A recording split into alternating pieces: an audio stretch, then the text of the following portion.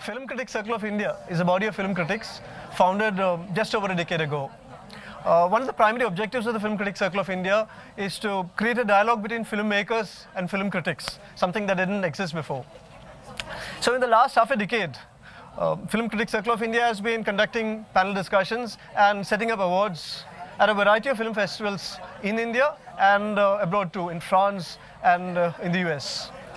We also have an annual FCC award for the best Indian film of the previous year. Now for the first time, Film Critics Circle of India has started its own festival.